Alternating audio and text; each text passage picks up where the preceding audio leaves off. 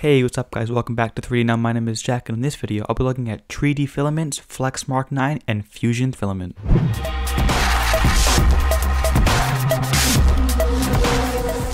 So hopping right into the video, this is the first time I've gotten to check out a high-end Italian filament.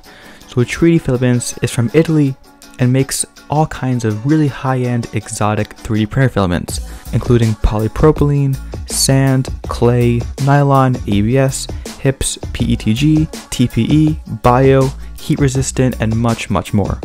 So I was very honored to check out some samples of their Flexmark 9 TPU filament and some Fusion PLA filament. So starting out with the Fusion filament, this is a PLA filament, so it prints at around 70 C on the bed and actually a higher temperature of 230 C on the nozzle, which means it's also a little bit better heat resistant.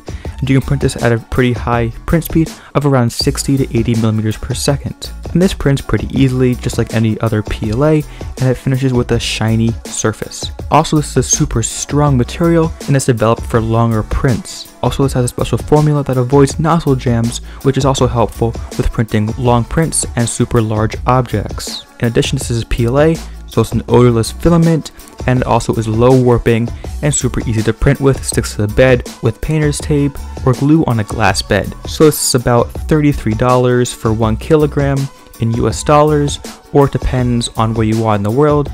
Again, this is an Italian filament and is super high quality. So moving on to the Flexmark 9, they make Flexmark 7, 8, and 9, depending on how much you want your filament to flex. Flexmark 9 is the most stiff filament, but it's still pretty stretchy, and I'll compare it to Ninja Flex Cheetah filament. It's kind of the same stiffness. So the Flexmark 9 has a shore hardness of 93, the print temp is around 225 Celsius on the nozzle and 40 C on the bed. You can print this slower at around 35 millimeters per second, which is still pretty high for a flexible filament. Also, this is surprisingly easy to print with. I had zero nozzle jams. A good thing about this filament is that it's resistant to chemical agents.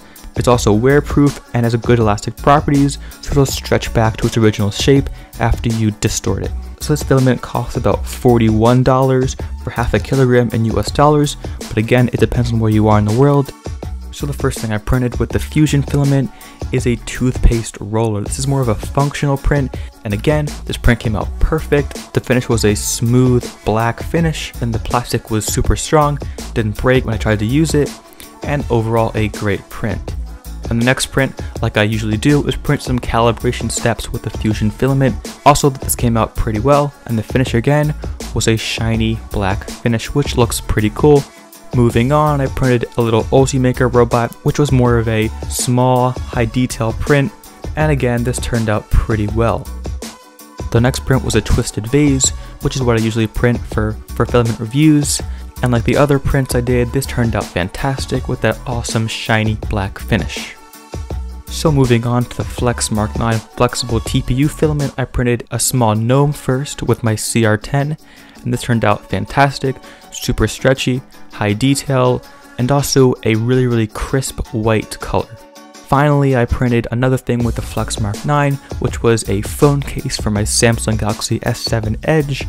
And this turned out great. The letters turned out crisp and clear. I printed this with no support, and the bridges turned out pretty well, and this fit my phone perfectly. So I hope you liked this video, guys. If you're interested in TreeD filaments, put a link in the description below. Subscribe for more videos like this. Comment down below. I'll answer every single question. Like this video if you liked it, and I'll see you guys in the next video.